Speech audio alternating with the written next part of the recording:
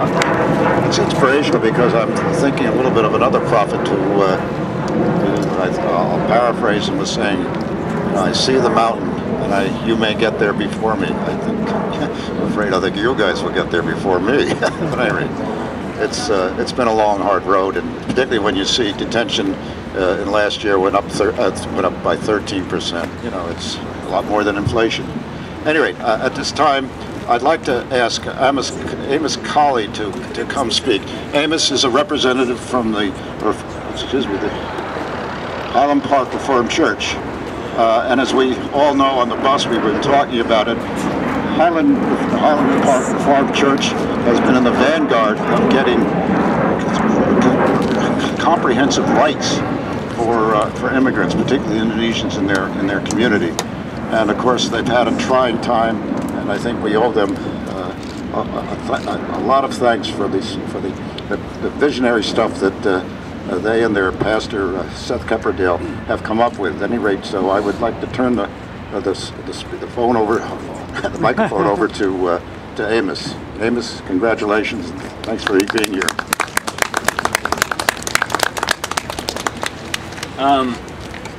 This is a really emotional experience to be a part of this. So I thank you for including me and the other interns from Highland Park and so warmly welcoming us.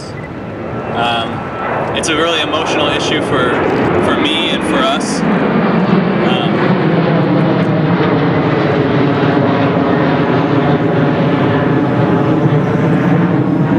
So because it's so emotional, I sat down with my pastor Seth, and I came up with kind of a statement to bring to you all.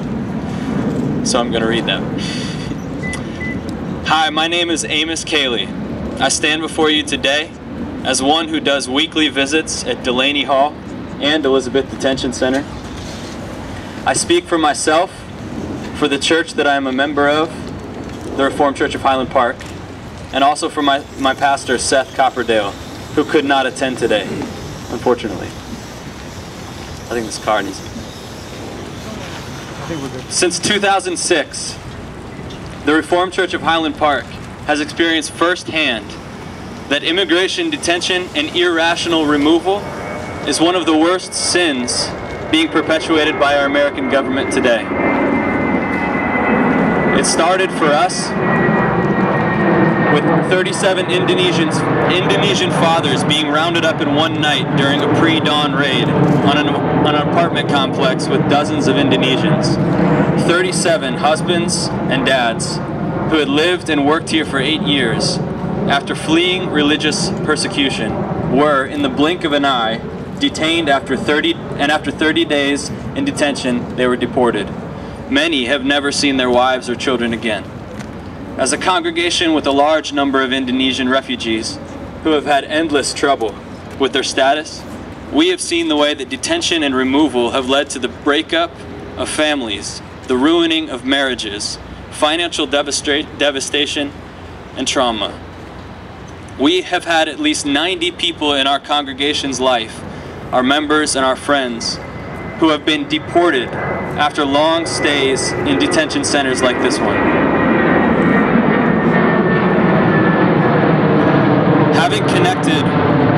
Having connected with many of you and many immigrant communities, we know that the struggles our community has faced are no different and no more severe than the struggles faced by all undocumented immigrants. Our negative experiences with ICE concerning the Indonesian community led us to want to get to know a broader population of those who suffer at the hands of this sinful system. And so we have visited with at least 80 other people over the past 4 years from around the globe who have come to these shores seeking asylum, or have been living in America with spouses and children and are now locked up, some for upwards of 2 years, despite what they tell you. We have paid to keep the lights on for New Jersey immigrant spouses and children whose breadwinners are locked up. We have endlessly sought attorneys and worked to get people released whenever possible. We are so thankful for the work of all of the groups in the New Jersey Coalition, Together with all our individual and communal efforts and voiced frustrations, we are letting the government know that we are outraged. Probably the most disappointing thing for us. This guy needs to get through. Sorry. Probably the most disappointing thing for us over the past 4 years has been the way that the for-profit detention system has been expanding under President Obama, and the ways that detention and removal have increased rather than decreased during his watch. It is also intolerable for us to realize that no major changes have even been pushed for or proposed by President Obama in terms of legislative changes since 2010. Various policies, some very good, have led to some short-term relief, but no major laws have been worked for. As it stands today, this president has actually been the worst president in decades in terms of immigration. And so it is with a great deal of sadness, really, that the Reformed Church of Highland Park has become a sanctuary church. Until the president and his administration provides leadership that is just for the least of these and for the last in our society, we will provide the leadership as best we can. This is not what we want to do. All of creation is God's sanctuary. It is wrong that individuals have to live in our church. But until there is a better day, we will be the sanctuary that we hope will one day be over all the earth. Since March 1st, 2012, we have started saying to the people we love who are not being loved or treated fairly by our government, if the government won't treat you right, we will. Come inside. Since March 1st, we have had 9 people with final deportation orders move into the church for the purpose of staying there with their families, with their communities, and for the purpose of working and waiting for a better day. On the bus, we heard that there were 11. There are actually 9 because 2 that we extended sanctuary to were just deported this past weekend. Justa and Marlene, keep them in your prayers. What's that? We extended sanctuary to them, and they decided to report on the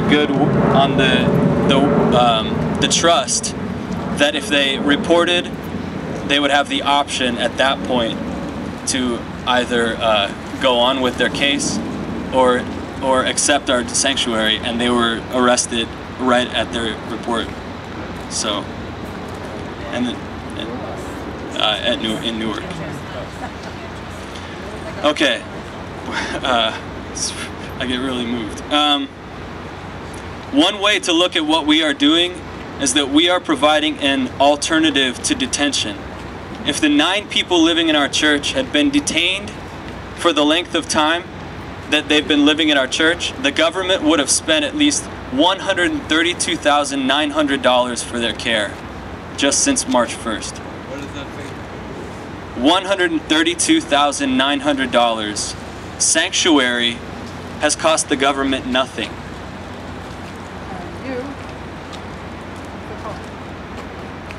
It's a heavy cost. One would hope that the government might look at that sort of reality when it's trying to reduce the budget.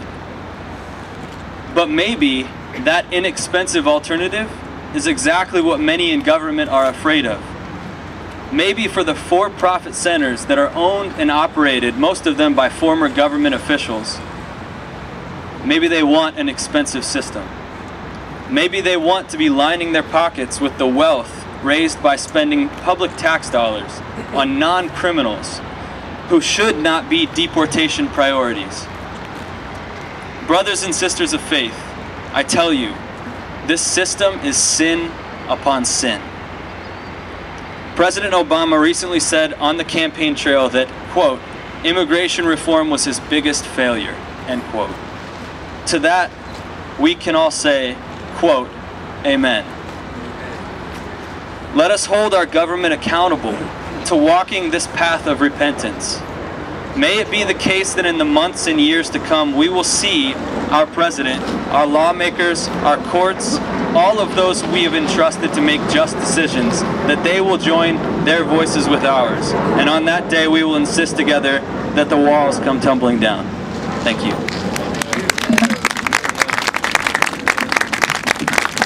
Excuse me, the Highland Park Reformed Church. And as we all know on the bus, we've been talking about it, the Highland Park Reformed Church has been in the vanguard of getting comprehensive rights for, it's inspirational because I'm thinking a little bit of another prophet who, I'll paraphrase him, was saying, I see the mountain and you may get there before me. I'm afraid I think you guys will get there before me. But anyway, it's like to turn the phone over, the microphone over to Amos. Amos, congratulations. Thanks for being here.